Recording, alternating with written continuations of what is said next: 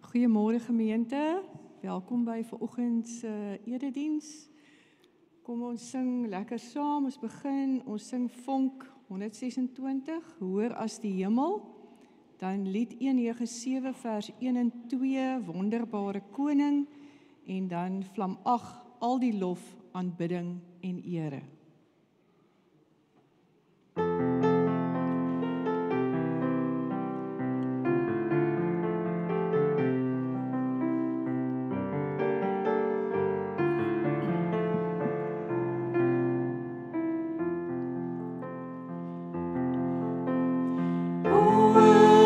As die hemel, dieper as die see, wyder as die heelal, die mens het al sy weer, groter as die skepping, kosbaar baie meer, onverdiend en ewig, is die liefde van die Heer. Hy is koning, grote koning, God van mag en krag, God van woord en daad, prys die koning, grote koning, God van son en reën, God van sorg en seën, hy regeer. Groter as die mensdom, sy kennis en verstand, meer as al die sterre, ontelbaar soos die sand, hoër as die berge, groter as 'n meer, ver bo ons gedagtes, is die liefde van die Heer. Hy is koning, grote koning, God van mag en krag, God van woord en daad, prys die koning, grote koning, God van son en reën, God van sorg en seën, hy regeer.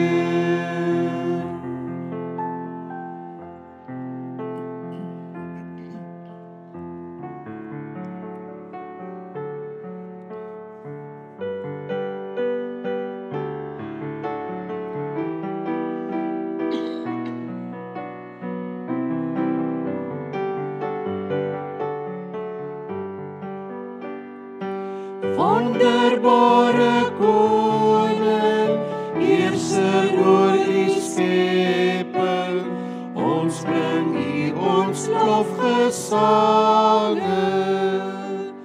Deur U goedheid, Vader, kan ons tot U nader, U is ons diepste hartsverlange. Laat die lied wat ons bied, opstyg na U woning, wonderbare koning. Loof hom hemelboe, loof hom berg en dale, daar's geen einde aan sy werke. Loof my siel die Here, bring hom dank en ere. Hy is die onmeetlik sterke. Hef hom hoog, hart en oog. Wie kan ooit op aarde Heer U prys na waarde?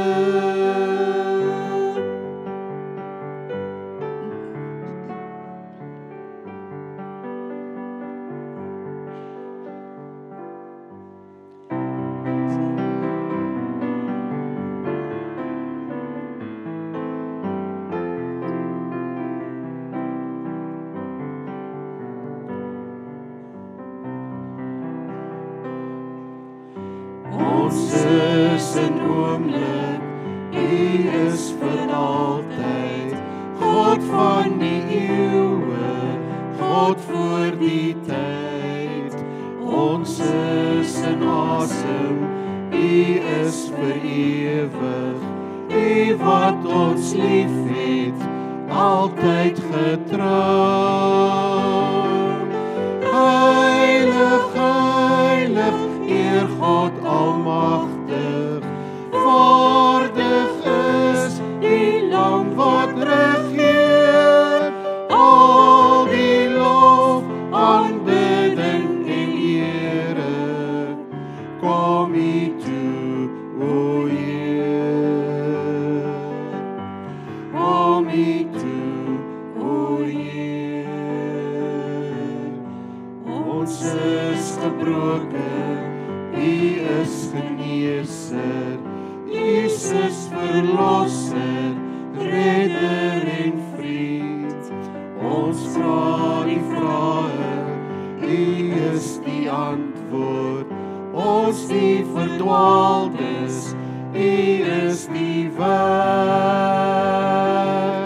Heilig, heilig, Heer God almagtig, waardig is die Lam wat regeer, al die lof, aanbidding en ere, kom U toe, o Heer,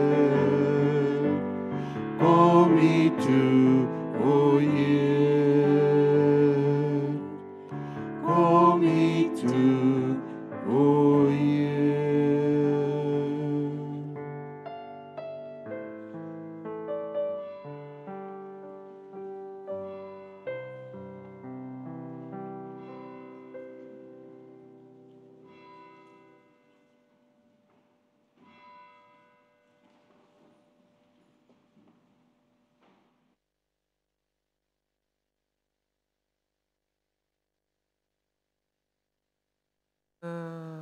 Hallo, goeiemôre.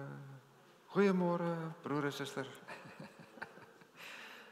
Ek is bly om julle almal vanoggend hier saam met my en ons almal te sien en te weet julle saam die Here hier aanbid en dat die Gees van die Here julle oortuig het om vanmôre op te staan en met dankbaarheid hier in die erediens te wees. Ek het so baie mense by die deur gegroet, maar ek kan nou sien ek het 'n hele paar laat deurglip vanmôre, so nie almal persoonlik beet gekry en hallo gesê nie.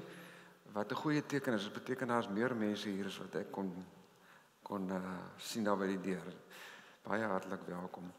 Broer en suster, ons het nou lekker voorsang ook gehad, so ek gaan sommer kort wees met my verwelkoming om vir u te sê, kom ons raak stil voor die Here en dan gaan ons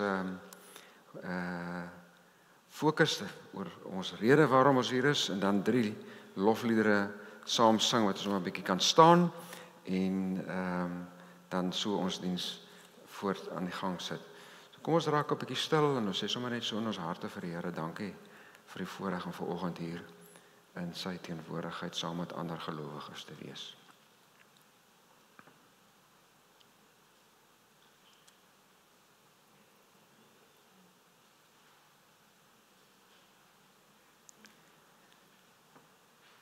Die berge mag wyk en die heuwels wankel, maar die troue liefde van die Here sal nie van ons wyk nie. En die vredesverbond van die Here sal nie wankel nie. Hy is ons ontfermer. Gemeente, genade en vrede vir julle van God, ons onwankelbare Vader, van Jesus Christus, die Seun, deur werk van die Heilige Gees in ons lewens. Ek nooi nou vir u om te staan en dan gaan ons hierdie Here van ons aanbid. Elkeen van ons dink ek het 'n manier om God te verstaan, om vir onsself tuis te maak in die teenwoordigheid van die Here en vir onsself te interpreteer, wat beteken dit dat ek aan die Here behoort en dat God my God is. Maak nie saak wat jy vanmôre saambring nie, nooi ek vir jou om saam met ons almal die Here te aanbid in vanoggend se erediens met hierdie 3 liedere. Eer aan die Vader, lied 207, net 1 vers en dan vir lied 203, loof die Here al wat lewe en dan die vlamlied 120, hy is Heer. Kom ons fokus op die Here.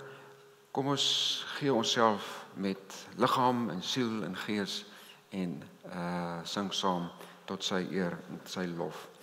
En ons kan daarna weer gaan sit.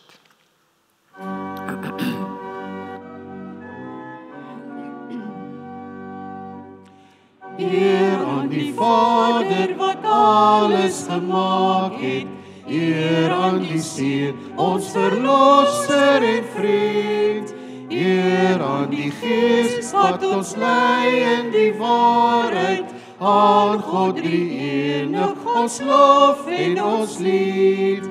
Here aan God, die Heer van alle Here, woon ook in ons deur sy woord en sy gees. Gee ons die liefde, geloof en vertroue, om die gehoorsame kinders te wees.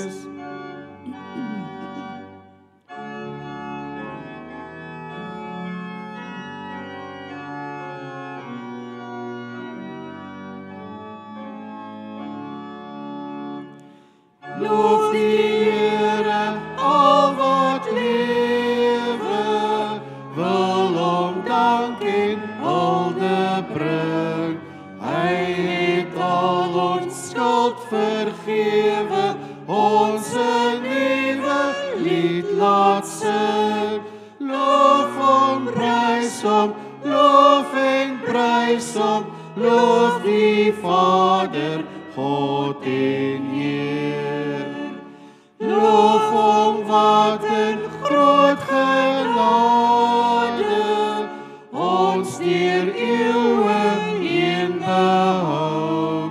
Loof hom vir sy reddingsdade, vas kan ons op hom vertrou. Loof hom, prys hom, loof en prys hom, hy's genadig en getrou. Mense soos die veldse blomme, bloei maar vir 'n korte duur. Ewig oor ons kleine kommer, waaks Gods goedertierenheid. Loof hom, prys hom, loof en prys hom, ewige geregtigheid.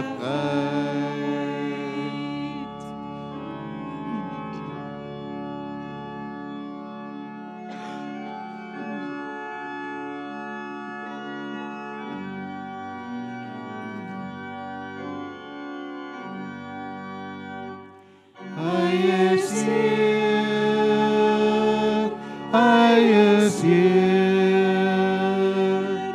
Hy is oorwinnaar oor die dood en hy is Heer. Elke knie sal buig, elke mens erken, hy Jesus is die Heer. Hy regeer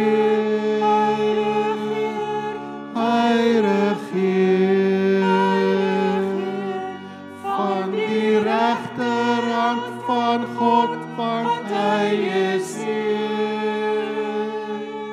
Elke knie sal buig, elke mens erken, hy Jesus, hy regeer. Hy kom weer, hy kom weer, op die wolk beveel, hy is Heer.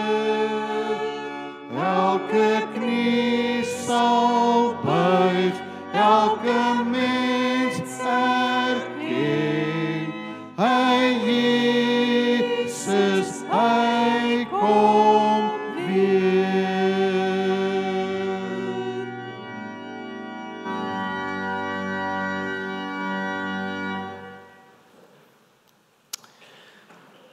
Gemeente, ek staan hier voor en al die klanke kom na my kant toe. Is lekker om saam die Here te loof en te aanbid.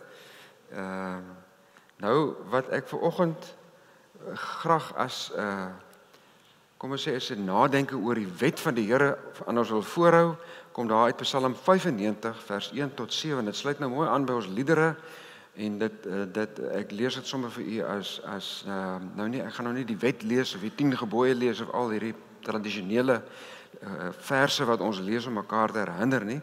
Ek lees graag Psalm 95 vers 1 tot 7. Kom, laat ons voor die Here jubel. Laat ons juig tot eer van die rots wat ons verlos.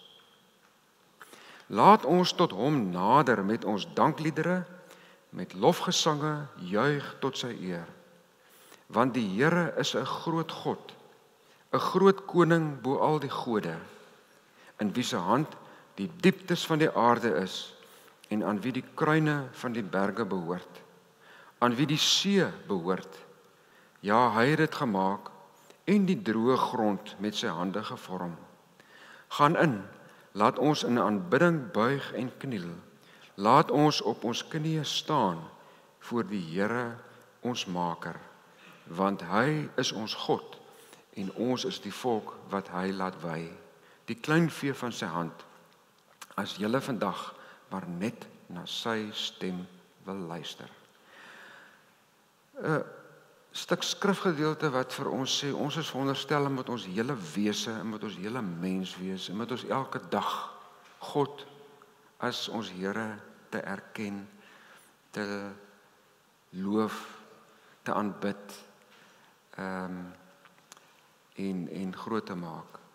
En as ek die woorde lees en ek kyk na my eie lewe, dan weet ek van hoe baie daar skuld by my is, omdat ek vergeet dat ek aan die Here behoort. Om te vergeet dat ek nie die middelpunt van die heelal is nie, maar dat die Here die middelpunt van die heelal is. Dat ek nie belangriker is as ander nie, maar dat die Here die een is wat die eer moet kry vir die koningskap in ons lewens. En maak dit my weer bewus van my eie plek voor die Here.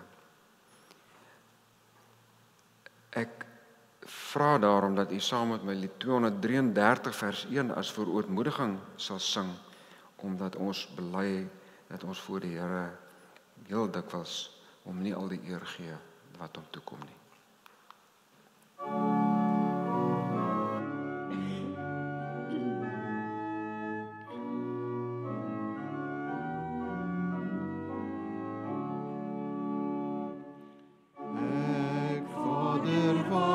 Sondig het, hoe skuldig staan ek voor u wet, maar tog in Christus heilig.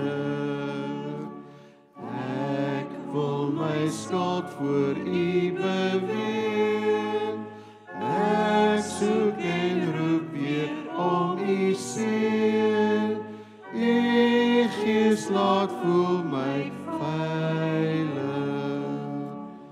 Help my geloof om vrug te dra, soos wat u van verlostes vra, in woorde en in dade. Ek was verlore, is gevind. Ek was vervreemd, maar tog u kind. Hoe groot is u genade.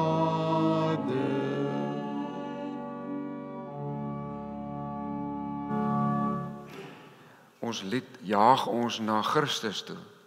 Ons lied sê vir ons dat ons die Here dank vir die Here Jesus Christus in ons lewens, wat die middelaar kom word het tussen ons en God, en ons versoen het met God. En daarvoor dank ons die Here. Daar word in ons kerk altyd vir mekaar gevra om erns te maak hiermee. Want as jy nie hiermee erns maak nie, dan wil ek nou amper die woorde gebruik, wat ek later ook in die preek gebruik oor die verharding van 'n mens se hart. Wanneer jy jou hart verhard teenoor die genade van die Here, ook in Jesus Christus, dan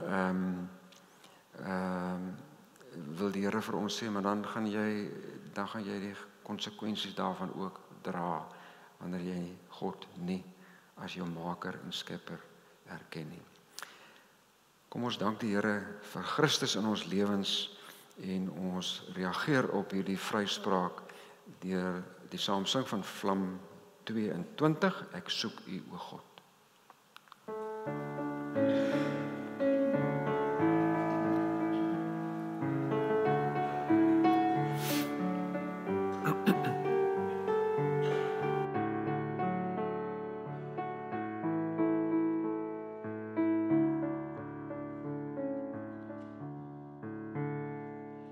Ek soek U, o God, my God, ek dors na U, God. Soos 'n land sonder water, wil ek tot U nader, om by U te wees, om by U te wees. As ek saans aan U dink, my God, oor die pyns in die nag, dan weet ek U help my, U hand ondersteun my, ek wil na U bly. Wil naby U bly, want die liefde is meer werd as die lewe. Daarom sal ek U vir altyd prys, my hande ophef om U naam te eer, want U is die Heer vir lewenslewe, lewe, lewe. Ek soek U, o God, my God, dors na U, God, soos 'n land sonder water, wil ek tot U nader, om by U te wees, om by U te wees. Ek dink, my God, oor die pyns in die nag, dan weet ek U help my, U hand ondersteun my, ek wil naby U bly, ek wil naby U bly. Naby U bly. Broers en susters, in my voorbereiding kom ek af op 'n stukkie leeswerk wat vir my vreeslik oulik was, en ek gedink, miskien moet ek dit vanoggend doen as 'n gebed. Ruth Haley Barton skryf dat sy baie lank terug eendag by 'n wyse mentor was, 'n religieuse mentor, Christelike mentor, wat vir haar gesê het: Ruth, jy is net soos 'n glas vol rivierwater wat geskit is. Wat jy nodig het, is om stil te sit en die water kans gee, daai sediment om te sak, sodat jy die helder water, sodat die water kan helder raak. En sy sê, dit was vir haar, toe die mentor dit vir haar sê, 'n uitnodiging om weer 'n slag te hoor, maar raak stil, en ek het dit nodig gehad, want ek was so verslaaf aan die geraas van die wêreld, van die woorde wat mense praat, van mense, en van hierdie, soos sy dit in Engels noem, performance-oriented activities. Ek het dit nodig gehad om te hoor, om stil te raak, dat die sediment, die geraas van die wêreld kan sak, sodat ek die helder water van God se teenwoordigheid kan beleef en sien. So ek gaan nou vir u 'n geleentheid gee om soos 'n glas water wat met rivierwater wat geroer is, sommer net 'n bietjie stil te sit en vir jouself kans te gee om wat al vanoggend ook al gebeur het hier in die diens, met die liedere wat ons gesing het, die woorde wat ons gehoor het, die vryspraak, die teenwoordigheid en die liefde van God, die vertroue, die vasheid van die Here in ons lewens, laat dit insink en laat die helder teenwoordigheid van die Here jou vanoggend vars laat voel. Gee 'n paar oomblikke vir 'n stil gebed.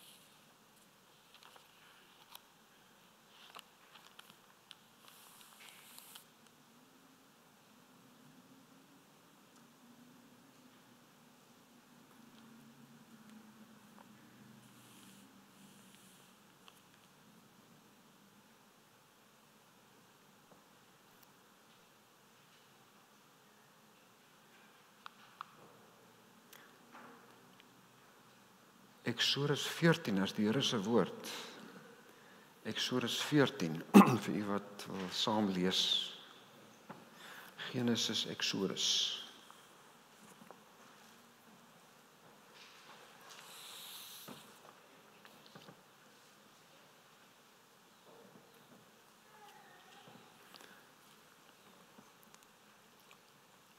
Ek is so 'n bietjie in 'n tweestryd oor, moet ek die hele hoofstuk lees of nie? Eintlik moet ek, want maar dit is 'n lang hoofstuk en toe het ek vat nou vanmôre 'n kans, nou gaan ek dit hier uit die kinderbybel uit lees. Dit is bietjie korter. Dit verloor so 'n bietjie die nuances waaroor 'n mens wil praat wanneer jy oor hierdie baie interessante skrifgedeelte praat. Maar ek glo die storie is bekend genoeg dat dit nie vir u en vir my sal dit mekaar maak. So kom ons lees dit. Ek gaan dit sommer lees uit die kinderbybel uit en u kan maar volg daar in die gewone Bybel, dan sal u die strekking ook kan so volg. Toe het die Here vir Moses gesê: "Sê vir die Israeliete, hulle moet nou wegdraai na die see toe. Dan sal die koning van Egipte dink, die Israeliete het in die woestyn verdwaal. Ek wil die koning moeilik maak sodat hy hulle agtervolg, en dan wil ek hom en sy soldate 'n les leer. Dan sal hulle weet hoe sterk ek is." Die Israeliete het dit toe gedoen. So u hoor nou, ons is nou besig met hierdie baie bekende storie van Moses wat op pad is na die see, na die Rooi See of die Rietsee. Ek gaan nou nie probeer om al die uitlegte te maak, is dit nou 'n Rooi See of 'n Rietsee nie. Ons weet almal wat ons daarmee bedoel met die storie. En ons hoor nou hier dat die Israeliete was eers een rigting op pad en toe word hulle gesê nee, maar draai om en dan gaan julle die woestyn in en daar's 'n rede. Die Here wil vir Herodes of die Farao, ek sê Herodes, vir die Farao 'n streep ding wys met hierdie daad. Toe die koning van Egipte hoor dat die Israeliete weg is, het hy en sy mense spyt gekry. Hulle het gesê: "Wat het ons nou gedoen? Ons moes hulle nie laat gaan het nie. Wie gaan nou vir ons werk?" Die koning het toe dadelik op 'n vinnige wa gespring. Hy het 'n groot klomp soldate laat kom wat ook op vinnige waans ry. Hulle kon almal goed veg en die Here het hom moeilik gemaak om die Israeliete te agtervolg. Nou daar kan 'n mens nou hoor, dis nou, ek wil amper sê, dis nou in vandag se terme is dit nou die tanks, die swaar gewig tanks van 'n oorlog wat hier agter die Israeliete aangestuur word, wat nou pas as 'n slawevolk losgelaat is en gesê is, julle kan maar gaan, en die Farao wil hulle agtervolg met hierdie grof geskut van hom. Die Egiptiese soldate het toe agter die Israeliete aangejaag. Hulle het hulle ingehaal by die see. Die Israeliete het hulle sien aankom en baie bang geword. En toe het hulle skielik begin bid.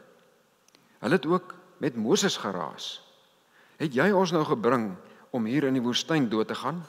Hoekom het jy ons ooit uit Egipte uitgebring? Ons het mos vir jou gesê, toe ons nog in Egipte was, los ons uit. Ons sal vir die Egiptenare werk. Ons sal baie eerder vir hulle werk as om in die woestyn dood te gaan." Julle hoor nou, is hulle benoud en hulle is nou net soos wat mense nou maar maak. Nou soek ons as iemand wat ons kan voor kwaad wees en kan beklei en sê, soos wat die klomp hier sê. Moses sê vir hulle: "Moenie bang wees nie. Hou hulle net dop en kyk hoe die Here julle vandag gaan red. Vandag sien julle die Egiptenare vir die laaste keer. Bly net stil en kyk hoe veg die Here vir julle. Toe sê die Here vir Moses, sê vir die Israeliete om so lank te begin trek. Tel dan jou kierie op en hou dit oor die see. Die water sal vir julle 'n pad oopmaak. Die volk sal dan op die droë grond langs kan loop. En ek sal die koning moeilik maak dat hy julle agtervolg. Ek wil hom en sy soldate 'n les leer. Dan sal die Egiptenare weet dat ek die Here is. Die engel van God het eers voor die Israeliete getrek, maar nou het hy agter hulle kom staan. Die wolk waarin God was, het ook agter hulle kom staan, tussen hulle en die soldate. Dit was toe al donker, maar die wolk het 'n helder lig gemaak tussen hulle en die wolk het die Egiptenare die hele nag lank weggehou van die Israeliete af. Interessante storie, nee. Mens, dis mind-boggling, maar die storie word ons so vertel. Moses het sy hand oor die see gehou en die Here het 'n sterk wind laat waai. Dit het die hele nag lank gewaai en die water weggedruk sodat daar 'n droë pad vir die Israeliete was. Die Israeliete het op hierdie pad geloop. Aan hulle sykante het die water soos 2 hoë mure langs hulle gestaan. Die Egiptenare het agter hulle aangejaag op hierdie pad. Al die koning se soldate, sy waans, sy perde was agter die Israeliete in die see. Vroeg die oggend het die Here hulle toe de mekaar gemaak. Hy het die waans se wiele in die sand laat insak. Hulle het vreeslik gesukkel om weg te kom. Toe sê die Egiptenare, kom ons vlug liewer weg, want die Here veg vir hulle teen ons. Maar die Here het vir Moses gesê, hou nou weer jou hand oor die see, dan sal die water terugvloei oor die Egiptiese soldate. Moses het dit gedoen, en toe die son opkom, het die see by sy plek teruggevloei. Die Egiptenare het probeer vlug, maar hulle het teen die water ingevlug. Die water was ver oor hulle koppe en almal het verdrink. Maar die Israeliete het nog steeds 'n droë pad gehad waarop hulle geloop het. Die Here het hulle die dag gered. Hulle het net dooie Egiptenare gesien wat op die strand uitgespoel het. Die Israeliete het gesien hoe sterk die Here regtig is. Hulle het baie respek vir die Here gekry en in hom geglo. Hulle het ook gesien Moses werk regtig vir die Here. Ons lees tot daar. 'n Interessante storie wat baie bekend is vir ons almal. 'n Storie wat te doen het met die ontstaansgeskiedenis van die volk Israel. Hulle is nou, soos ons verlede week ook vir mekaar gesê het, gehelp om uit Egipte te kom. Mense met 'n mindset van ons is slawe, ons is onderdruk en ons is in diens van hierdie sterk koning. En ewe skielik het Moses hulle nou kom help en hulle gesê die Here sien julle nood raak, ons gaan julle nou weggaan en klomp dinge veroorsaak dat hulle op pad is en hier is hulle op pad en hulle moes op hierdie pad van hulle nou leer, julle is nou 'n eie volk, julle is nie meer 'n slawevolk nie, julle is 'n vry volk, julle moet julle eie identiteit leer ken, julle moet God ook beter verstaan in hierdie hele proses. En daarom is hierdie storie vir ons geskryf en dit help ons om te verstaan dat hierdie verhale vir Israel gehelp vorm het in hulle identiteit as die Here se unieke uitgeroepte volk uit die huis van slawerny, soos ons in die ou dae gesê het. Ek het probeer om vir u te verduidelik ook, en u het dit ook self nog gehoor en gesien, hier's geweldige interessante nuances in hierdie verhaal. En 'n mens weet hoe kry jy alles bymekaar nie? Kan jy al die goed glo wat jy sien en wat jy hoor? Hoe kry jy water wat regop staan? En hoe kry jy deur die see geloop en met droogsoet en dan ewe skielik die volgende oomblik is val die farao vas en verdrink hy. Dis 'n geweldige kragtige storie met goed wat ons heeldag kan besig hou met vrae en antwoorde. Hier in die week het ons kerkraadsvergadering gehad en ek het so genoem dat ons vandag oor die teks praat. En van die kerkraadslede het gesê, hulle het al hierdie goed gegoogel en wetenskaplike antwoorde probeer kry op baie van waar is die Rooi See, waar is die Rietsee, hoe kon dit gebeur, hoe die wind gebaai, wat het die wind daarmee te doen gewaar, hoe werk hierdie wolke, al hierdie soort van vrae. Dr. Connie Burger help my toe hy sê dat, of laat ek nog eers daarby sê, hy sê hierdie storie van Eksodus is die absolute hart van die Eksodus verhaal. En teoloë noem dit dan nou die geboorte van die Israel volk. En 'n storie waarna baie dikwels verder in die Bybel, soos jy nou dieper in die Bybel lees, na terugverwys word na hierdie groot gebeurtenis in die volk Israel se verhaal. Anderkant, hierdie traumatiese, die kinders, o Vaderland, die kinders, ek moes die kinders uitgestuur het, ja. Ek het totaal al aan die vertrek geraak, ekskuus, lou maar die wys my by kinders. Kinders, julle moet uitgaan, ek het 'n storie vir julle, maar ek gaan nie nou weer vir julle met julle deel nie, ek gaan julle tyd mors daarmee. Ek graag groot om verskoning. Ek het nog al 'n mooi moment met hulle gehad, dat ek dink ek deel van die punt sou kon maak. Dankie Laumarie. Ek is so op opgewonde oor die storie in die gang te kom, wat ek weer klein goed vergeet het. Is julle nou reg?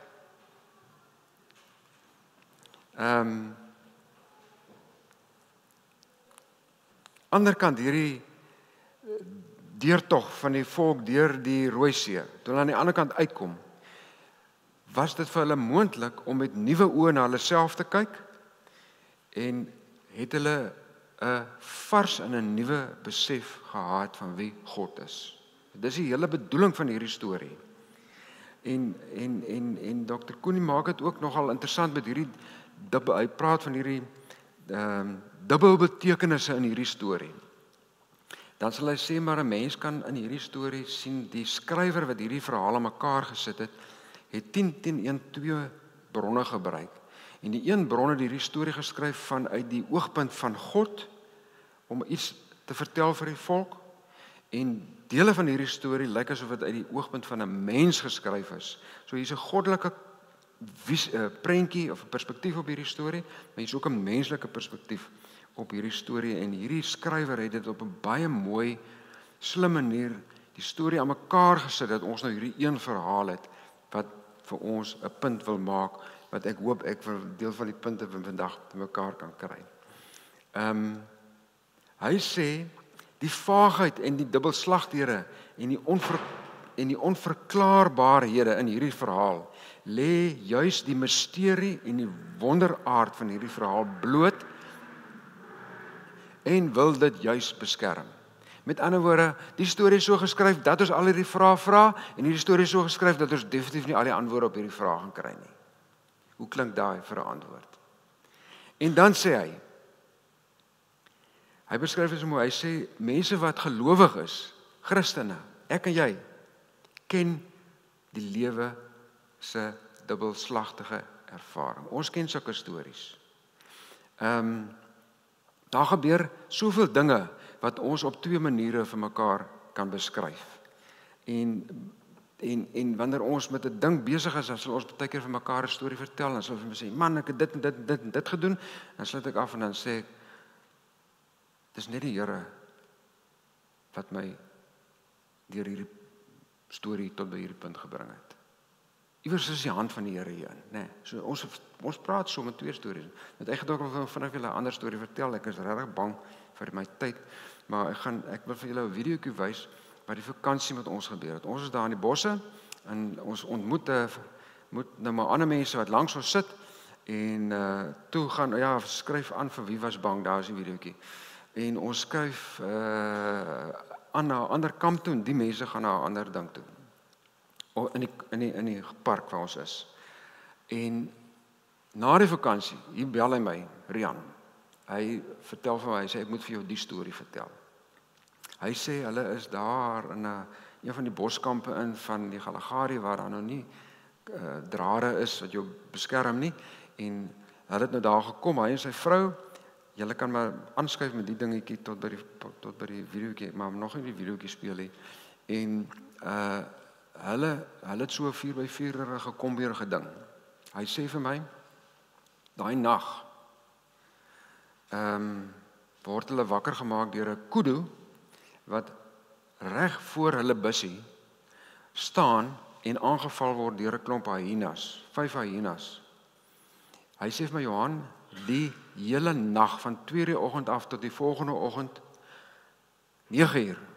Probeer daai hyenas die kudu beet kry en die kudu staan hierso teen sy kar vasgedruk en probeer die diere weghou. Hy sê, maar toe's ek nou al op. Hulle kan nie slaap nie.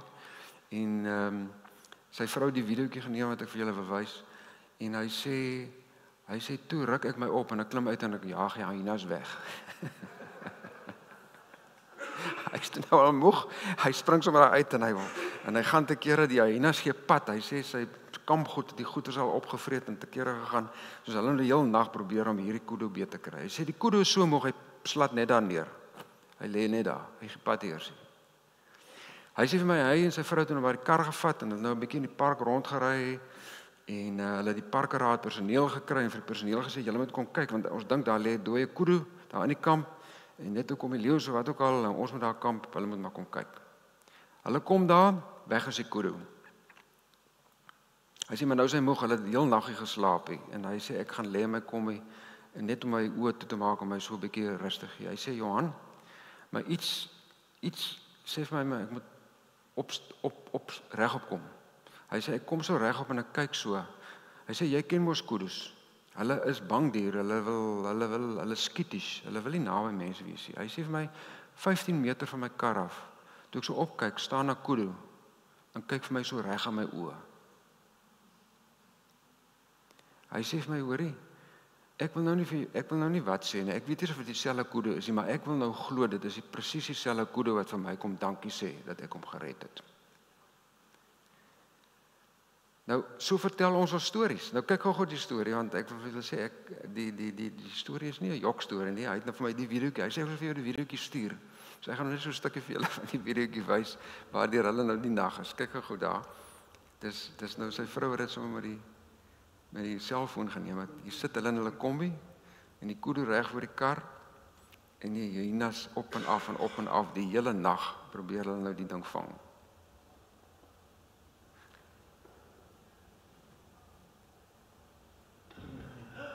Teen die kar vas. Hy probeer sy kar heel hou.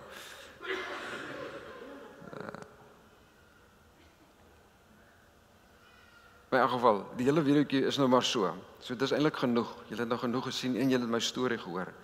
Ek wil eintlik nou maar net die punt maak oor ons almal vertel stories en ons interpreteer daardie storie op 'n manier wat ons sê, maar ons sien 'n hand daarin. En hy wil nou vir my sê hierdie kudu het vir hom kom dankie sê. Miskien net die kudu kom dankie sê, ek weet nie. Maar ons vertel ons stories so. En julle kan nou maar daai ding stop. Dit is nou interessant genoeg, net toe trek hy die aandag af en al hierdie goed wat ek nog vir julle wil vertel. Dankie. Op die ou end, as ons nou na hierdie verhaal kyk, dan wil ons vir ons vra, wat wil die verhaal nou eintlik vir ons sê? Wat is die punt van hierdie verhaal? Al krap ons nou so en ons weet nie van dit nie, ons verstaan nie al die goeters nie. Wat wil die verhaal vir ons sê? Die diepste sin en die diepste betekenis van hierdie verhaal is om vir hierdie volk finaal klarigheid te gee en vir hulle te sê, God, die skepper van die hemel en die aarde, 'n almagtige God, het hom aan hierdie volk verbind en gaan hierdie volk lei en gaan hierdie volk se God wees. Hierdie God wat die onmoontlike moontlik maak. Hierdie God en hierdie storie word 'n anker in die identiteit en die selfverstaan van die Israel volk, waarin hulle self kan oriënteer op die vraag oor wie is ons? Waarin hou ons vas? Wie is ons God? Want let mooi op, Moses sê vir hulle, staan net doodstil, julle gaan vandag kyk hoe die Here julle vrymaak. Julle gaan niks doen nie. Kyk wat God vandag doen. En so help die Bybel hierdie volk om 'n nuwe ontzag vir die Here te ontwikkel. En is hierdie verhaal dus geskryf om vir die volk iets te sê van hulle God, wat hulle nou uit Egipte lei en vir hulle na 'n nuwe toekoms toe lei. Menslik gesproke, né? So ons nou vanmôre vir mekaar kon sê, as ek nou 'n spreekwoord kry om hierdie volks situasie op daai moment te beskryf, dan sou 'n mens kon sê, hulle het hulle nou regtig waar tussen die duiwel en die diep blou see situasie waarin hulle bevind het, nê. En ons almal ken sulke situasies, sulke stories waar ons vir ons kon sê, nou is ek tussen die duiwel en die diep blou see. Ek weet nie wat om te doen nie. Ek kan nie agtertoe nie, as ek in die moeilikheid. Ek kan nie vorentoe nie, want ek weet nie hoe nie. Wat gebeur met julle? Wie van u was al in sulke situasies? Wat word met ons as jy in 'n punt kom, op 'n punt kom waar jy sê, nou weet ek nie vorentoe of agtertoe nie? Wanneer ons in sulke onoorkomlike krisissituasies vir onsself beland, dan raak ons natuurlik angsbevange. Ons sien nie die uitkoms nie. Ons begin soek 'n culprit, né? Was dit nie vir die of vir daai wat my in die situasie gebring het nie? Dan is jy vir die kwaad, dan is jy vir daai kwaad en jy is sommer vir God te kwaad. Waar is God nou? Hoekom kan God my nie help nie? Ek bid in die dak vas, hy hoor my nie. Kyk waar is ek en kyk en wat die situasie is. Wat se God is dit? Wat julle sê wat vir ons 'n God van liefde is en kyk en waar is wat se situasie beland het ek my nou in beland. Ons raas met die Here. Ons raas met die leiers van die kerk en ons verwyd vir mense soos Moses, want die krisis en die vrees verlam ons heeltemal. En dan kom die storie en die storie sê vir die volk, staan vas. Kyk vandag wat God vir julle gaan doen en dan reageer julle. Kyk wat God vir jou gaan doen in hierdie doodloopsituasie. Oënskynlike doodloopsituasie. En dan gebeur hierdie wonder en die volk kan aan niks anders dink as om te sê, vandag wat gebeur het, gee dat ons 'n absolute nuwe waardering het vir hierdie God wat met ons 'n pad loop. Dis die punt wat hierdie storie wil bereik. Dis die storie. Nou wil jy mooi onthou, ek dink voor die vakansie, voor ek weg is vir u, probeer verduidelik vir u wat hier was, dat hierdie Eksodus verhale is geskryf in die tyd toe die volk in ballingskap was in Babilonia. Duisende jare na hulle uit Egipte uit weggelei is en hulle eie land gehad het en op die einde daar ontwortel is en toe in Babel beland het. Nou sit hulle daar, hulle vra, wat gaan aan? Waar is ons nou? Kyk waar is ons? Ons sit in Babel, ons is ontgoochel van alles. En die leiers van die Israel volk daardie tyd begin besluit, maar ons moet ons volk help. Hoe help ons dit in hierdie verhale tot stand gekom, sodat Israel kan hoor, wie is julle? Julle is nou in 'n doodloopsituasie vir julleself. Julle dink, julle is verward, maar gaan lees julle eie verhale, gaan lees julle eie storie, gaan lees waar kom die skepping vandaan, gaan lees oor wie ons is, en kan die volk hulle telkens weer heroriënteer aan hierdie verhale oor waar hulle nou is en waar hulle mag vashou.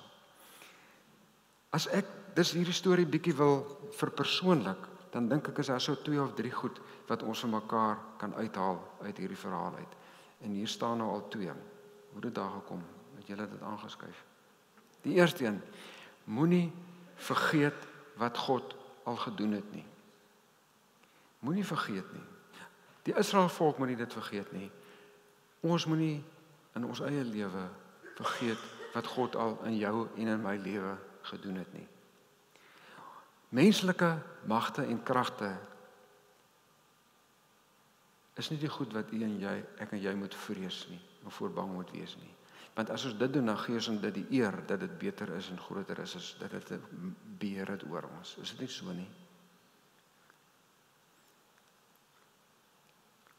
Ons weet van die insidente in ons eie lewens waar jy en ek kon sê, as dit nie vir die Here was ek nie vandag hier nie.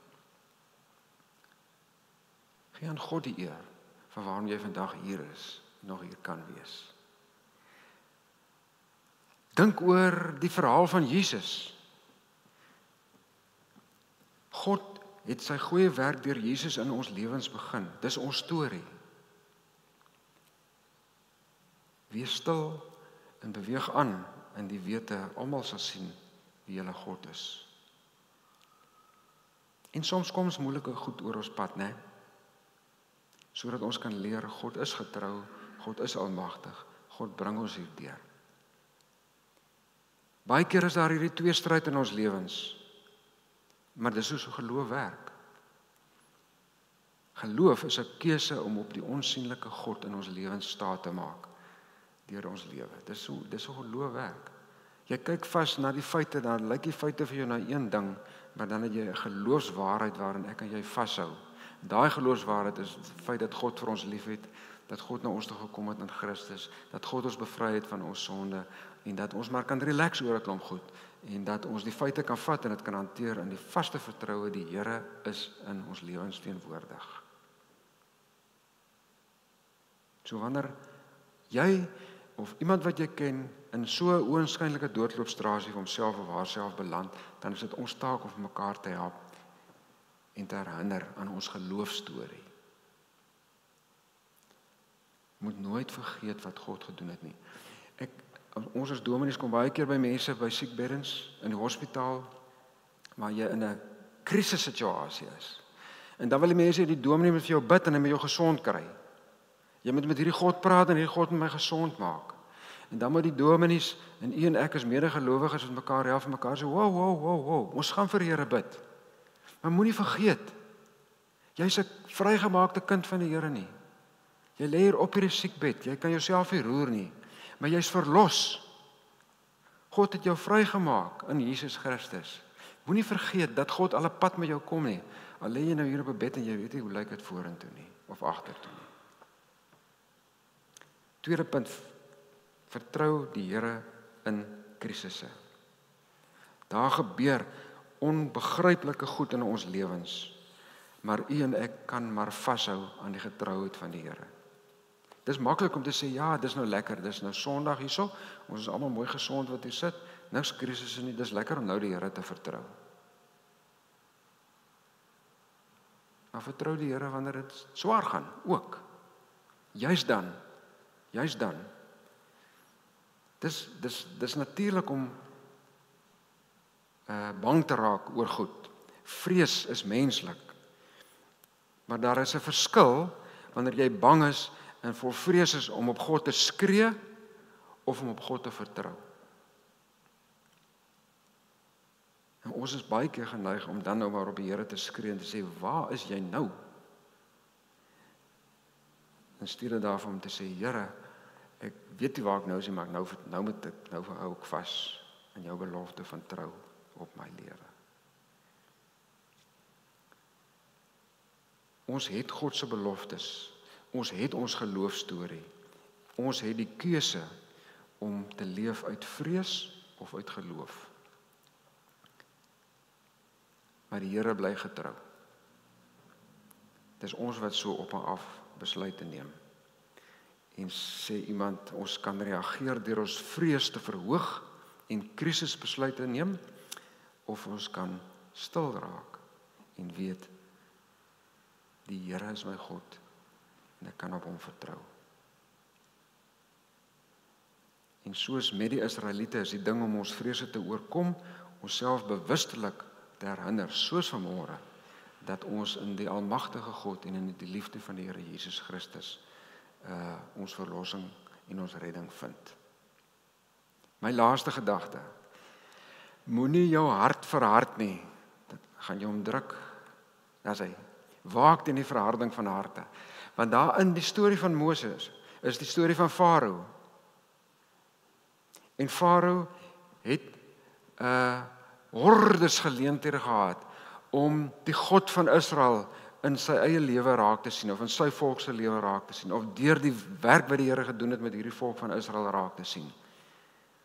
En sien die Farao dit raak, met die 10 plaag, en die laaste plaag was waar al die kinders dood is, en die mens weet ook nie hoe dit gebeur het, en die Israeliete se kinders nie dood is nie, en hy sê asseblief laat hierdie mense net gaan, dat hulle gaan, want hulle God is besig om vir ons te wys dat hy 'n groot God is.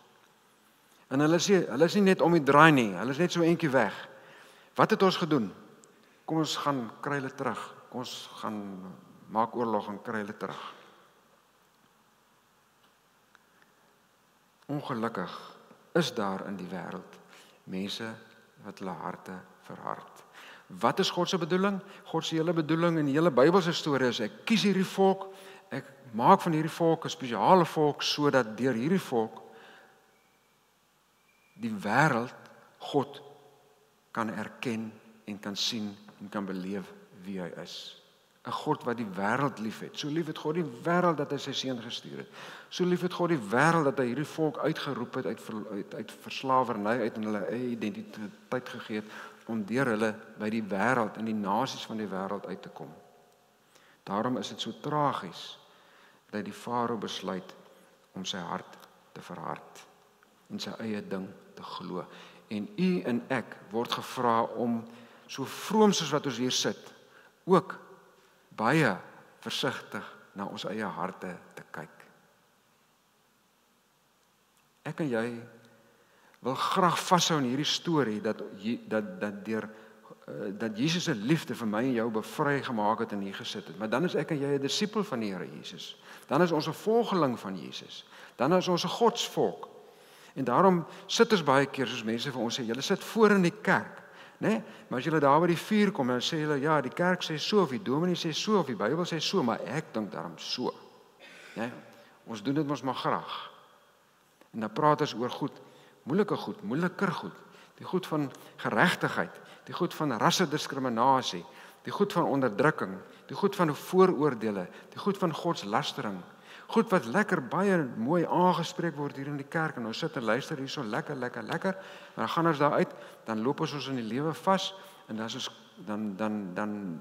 dan praat ons en reageer ons op 'n manier wat sê, jou hart is verhard, jou hart is nie in lyn met God se liefde vir hierdie wêreld en vir die mense nie, van hierdie wêreld nie.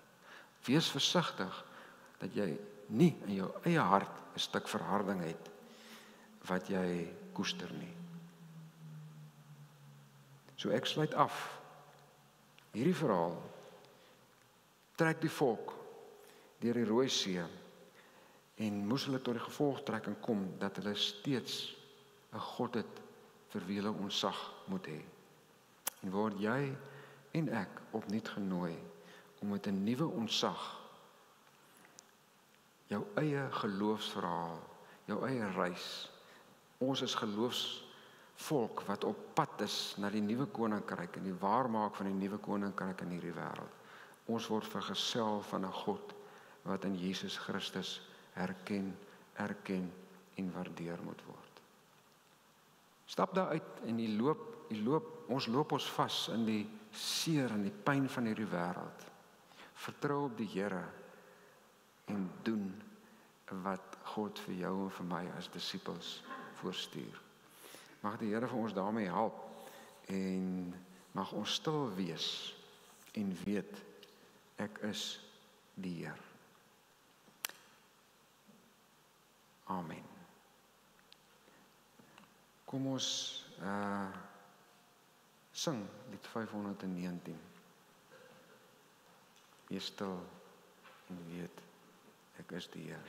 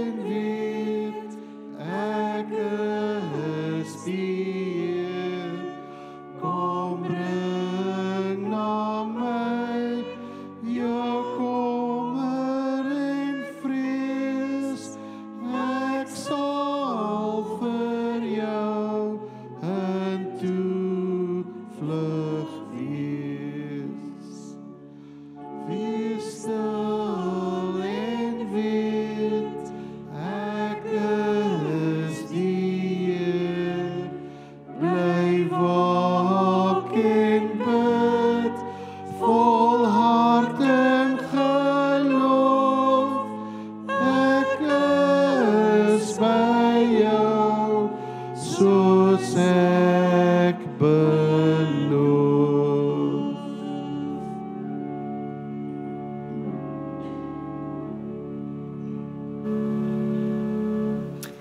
So in vertroue, stille vertroue op die Here, kom ons kyk na die goed wat op ons hande lê.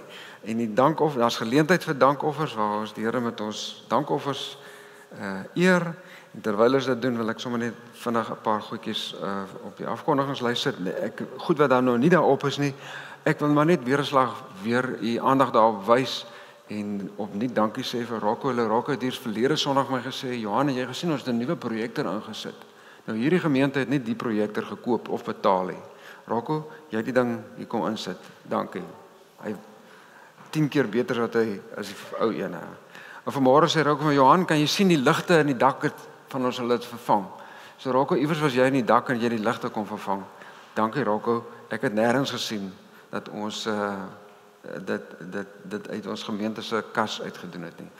Waardering vir jou loyaliteit opnuut en jou versorging van ons gemeente saam met jou mense en jou span. Broer suster, dis die afkondiging sê vir ons het Oktober maand, die 10de maand, dis volgende maand. Groot asseblief maar weer vir elke lidmaat om sommer net in die lig van die wete dat ons die Here aanbid wat ons maar kan vertrou. Ook ons dankbaarheid te wys met 'n spesiale bydrae van ons Oktobermaand. Bid daaroor, dink daaroor en reageer daarop. Op ons voorbreidingslysie het ons 'n paar algemene goed daar ook, onder andere behalwe nou vir Tilla wie se naam daar is. Laumer, ek weet jou pa is hy nog by jou? Is hy huis toe?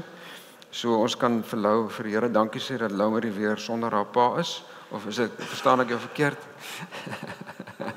Is maar net omdat hy graag by sy huis wil wees en hy is weer gesond of beter darm en ons is dankbaar om dit te hoor. Ag en ek weet die oral tussen ons is daar mense wat ons van weet wat ongesteld is of besorgd oor ander mense. Kom ons wees maar altyd bereid om die Here erkenning te gee dat ons op hom vertrou, ook vir wanneer dit met ons sleg gaan. Dan kan ons as ons omblaas sien ons daar is klein groepe wat ons graag aan die gang wil kry en ons het vir Antoinette wat die leier is daar en vra dat ons met haar kan kontak maak asseblief. Ek gaan nou ietsie oor die bazaar sê en dan op die regterkant is daar 'n afkondiging vir ons senior lidmate. Ons het so 'n tydjie terug 'n paar rand probeer bymekaar maak en ons beplan om sommer net so 'n lekker halfdag uitstapie vir ons ouer lidmate te hê. En ons het so 'n bietjie van 'n opstel daar geskryf om sodat jy kan lees wanneer jy kwalifiseer. As jy 70 is of ouer, dan is die afkondiging vir jou. As jy jonger is as dit is, dan kwalifiseer jy nog nie vir die uitstappe nie. Maar ons het nodig om te weet wie wil gaan, want ons moet 'n bus organiseer. Ons moet kyk hoe groot die bus moet wees. Moet hy so lank wees soos 'n trein of kan hy so kort wees soos 'n smart karretjie? Dit hang af van hoeveel mense daar klim. En ons het nodig om dit vooruit te bespreek en ons berekeninge daarvoor ons te maak. Kom sê vir die kerkkantoor, jy gaan saam en dan maak ons sommer 'n lekker uitstapie daarvan. Sommer net 'n lekker wegbreek sal in die week wees en ons hoop ons dag wat ons kies is lekker sonnig en sonder wind. Dan het ons groot afkondiging oor ons bazaar en Telana gaan wat die voorvatter is by ons bazaar gaan vir ons ietsie te woord staan daaroor. Rocco, is hierdie mikrofoon aan. Dankie.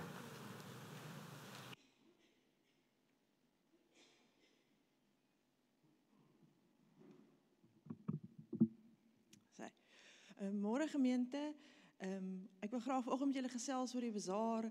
Dit is groot opgewondenheid en ons groot geleentheid om fondse in te samel om die boeke te laat klop. En dit is nog net so 6 weke uit, maar daar is nog baie goed wat moet gebeur. So ek wil net, ons het elke liewe een van julle is 'n samewerking en se hulp nodig. So ek wil vanmôre maar net weer kom verduidelik die maniere hoe julle betrokke kan raak en hoe julle vir ons kan help. As ek dan kan vra, bestanddele is baie nodig. So as jy van hierdie maand jou inkopies gaan doen, laai daar so 'n ekstra dingetjie op die lysie in en dan kom laai hulle dit vir ons by die kerkkantoor af of jy kan dit Sondag saam kerk toe bring. Ek weet die bakkers benodig veral eiers, want eiers is 'n ding wat baie duur geword het. Die bakkers benodig dit, die pannekoek ouens kort baie eiers, so spesifiek eiers, en dat hulle ook gepraat van stok, margarine wat ook 'n groot behoefte is. En daarvan het hulle ook baie nodig. Dan 'n tweede manier hoe jy kan help en betrokke raak, is deur om solank jy kalenders oop te hou en vir julle familie te nooi, vriende, verkondig dit daar buite, want hoe meer voete ons het, hoe meer suksesvol is ons bazaar, so hou die kalenders oop en versprei die nuus daar buite. En dan die heel laaste het ons nog baie hulp nodig met verkope op die dag. Daar's nog baie tafels wat 'n tekort het aan mense om net vir 'n uur of 2 te kom uithelp om te help met verkope. En dan as jy dan nie op die dag dalk daar kan wees nie, daar is nog goed wat agter die skerms ook moet gebeur. So gee jou kontak die kerkkantoor as jy enigstens kan help of 'n uur beskikbaar is om te help met verkope op die dag. Ek is ook nou hier na by die teetuin, so as jy gou met my wil kom gesels, is welkom, kom drink 'n teetjie saam, dan kan ons kyk waar jy kan help. Baie dankie. Dankie Delana wat nou so op 'n mooi manier sê, die goedkertjies is duurder, laat dink my aan Suster Nieuwoud op Nieuwoudtville, toe ek daar predikant was, het Suster Nieuwoud nog so in die driehoekkappies gery en geloop met so 'n blou Volkswagentjie, waar die registrasie PI was, provinsiale administrasie, en eendag bel sy die polisie, maar sy kom by my uit, sy het verkeerde nommer gebel. Ek sê, ag suster, die petrolprys is alweer op. Sy sê vir my, ag dominee, dan gaan ons maar saam op. So, ja, die goed is duurder, maar gaan nou maar saam op en help die kerk, dat ons lekker bazaar hou. Kom ons sluit af met die saam sing. Ek vra regtig weer om verskoning vir die mense met die kindertjies dat ek hulle gemis het, maar ek was so eintlik ek was half van my kop dat vanoggend ek te lank gaan preek en toe het ek nou totally die kinders geslip. Ek vra weer om verskoning daarvoor. Kom ons sluit af. Lied 511, lei U ons lig deur hierdie duisternis, lei U ons Heer.